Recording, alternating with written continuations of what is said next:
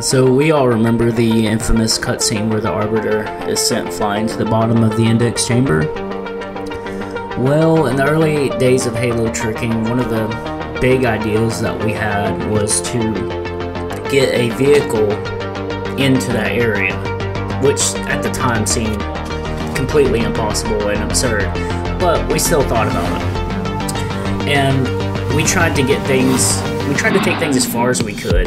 And early on, Carl and Prince of the Sword made the biggest progress in all of this. Carl was the first person to get inside the index chamber, and Prince of the Sword was the first person to get to the bottom of it, which was, it's still insane to think about to this day that he was able to do that. And these guys, they were ahead of their time, and I consider myself lucky that they were basically my mentors in tricking, because they were doing things way ahead of their time, like launching, they were transferring enemies and vehicles across loading zones and then launching across the canyon, which is insane. But for the longest time, there wasn't really much progress made, as for getting a vehicle to the end of the map, until a group of trickers got together and figured out this method of launching through the loading zone. And one day, Grumpy did it. Grumpy was the first person to get a vehicle to the end of Quarantine Zone, but people still thought, what if you could get it into the index chamber? And after that, Dualies managed to launch a tank to the end of Quarantine Zone. So these were like the biggest steps in the right direction that had happened for years. But after that, there wasn't really much progress, and a lot of this is because even if you get a vehicle to the end of the map, there's an invisible barrier blocking you from launching the vehicle over into the cutscene area. So, for the legacy video, I really wanted to add to the legacy of this lineage of tricks, and I wanted to actually get a vehicle inside the cutscene area, and not just inside, but I wanted to get it to the bottom as well. So my first idea was to freeze a Phantom and then use the Scarab gun to guide it up basically through this huge vertical area, because that's the most difficult area to get through, whether you're trying to launch the old school way or any other method. That's one of the areas that you struggle with the most. But even though this method technically worked, it was very, very time consuming and annoying to do. So even though I was able to get a vehicle to the end of the map in single player, the problem is that even once I got it to the end of the map, I had nowhere to go from there. I couldn't get the vehicle any further than that. So I was thinking, maybe I just have to rely on luck here. And the idea was, maybe if I could get one of the glass boxes to stay on the gondola, or to get, land on the gondola, or one of the elite allies to survive on the gondola, I could use those to get the Warthog through, because the Warthog and the Ghost are probably the only ones that could fit through, right? So I went back to the old school method, even though it was a lot more difficult. It's less time consuming than using, freezing a Phantom and slowly pushing it all the way up. So one day I finally got, during one of my attempts, I finally got to this point in the map, which is one of the hardest launches to do. It's a very, very difficult pixel launch to make, even if it seems like you've aimed at the exact spot that you did the last time. It can sometimes, you can fly off in a totally different direction. So very difficult launch to make, but this time I finally got lucky and an elite survived. And so I was finally able to put my theory to the test and see if I could get a Warthog inside the index chamber.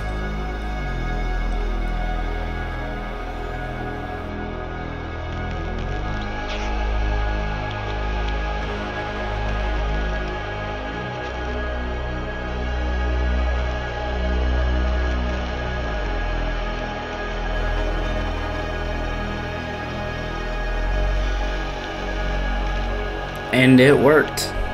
for the first time ever, a Warthog was put inside the index chamber. Now I just had to blast myself through the cutscene area without triggering the cutscene, which is, you know, very risky, which is one of the reasons why this trick is so hard, because even if you do everything right, you might still trigger the cutscene and ruin everything. And I was able to attempt to get to the bottom, but I accidentally hit the E button on my computer and got out of the Warthog, and it exploded. Even though I hit the walls just right to reset the fall timer, I messed it up and felt like an idiot. But not long after that, when I thought I'd given up on this, but not long after that, the acrophobia skull became an official skull of Halo 2 MCC. And I came up with a new method, a way easier method for getting a vehicle to the end of Quarantine Zone. All you gotta do is get a Warthog and Halfjaw and use his body to make a grenade pile before you trigger the cutscene. You set up the launch beforehand and you trigger it with your Warthog. And then you have to go back to it. What you have to do is blast yourself back as far as you possibly can and fly there with acrophobia while throwing grenades down so that you can rebuild your shield. And then all you have to do is throw your plasma grenade and hit the launch right.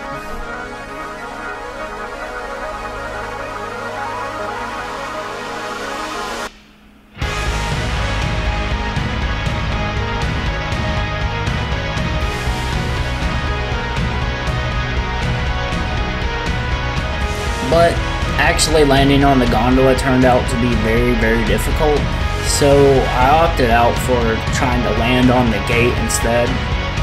And the idea was pretty straightforward. All you have to do is land on the gate, or at least close to it, and then launch yourself, you know, kind of trail the gondola as fast as you can without hitting the death barrier that follows the gondola near the bottom of it. And you'll get 2 checkpoints that you can use, so you have to use them very wisely.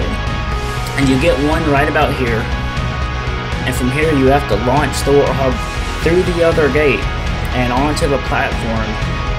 And you have to do this as fast as you can and rebuild your shield as quickly as you can, otherwise it just doesn't work.